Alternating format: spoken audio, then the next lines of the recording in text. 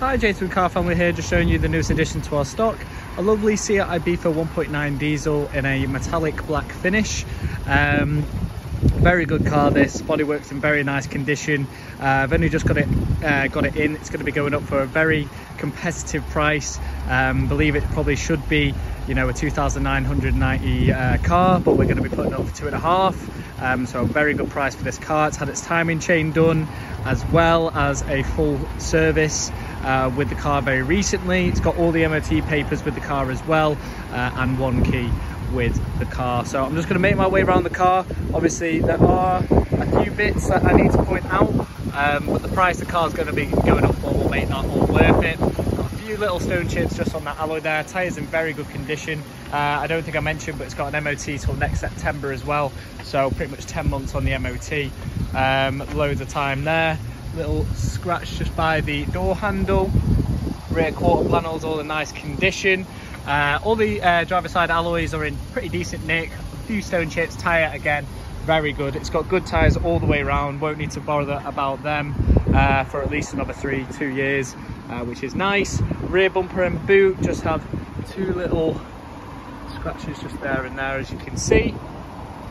Nothing crazy though. Got a little pinprick dent just on there. Passenger side alloy again really good, as is the tyre. Rear quarter panel decent condition.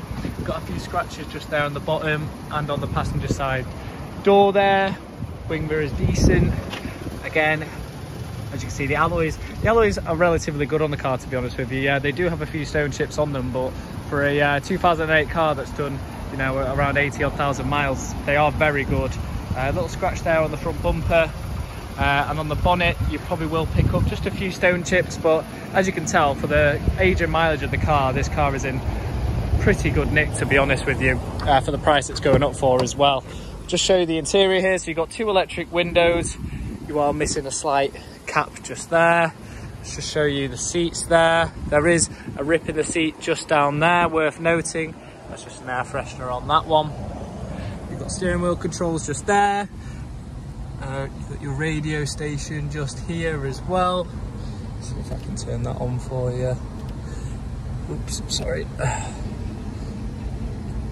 Just on there, as you can see. Got your blowers there as well. FM, AM and CD player just there. 5-speed gear shift, handbrake. You've got the rear here as well. Decent amount of space in the back, as you can see. I'll just show you the boot area. So finishing things off, you've got your mats and your parcel shelf just down there as well, and the chairs do fold down if needs be as well. So yeah, that'll be everything on the video. Just to quickly go over the car again. So it's had its timing chain done, it's had a full service recently, it's got a MOT till next September, and yeah, it's going up for an incredible price. So that'll be everything on the video. If there's anything I've missed, do let us know. We look forward to getting back to you, and bye for now.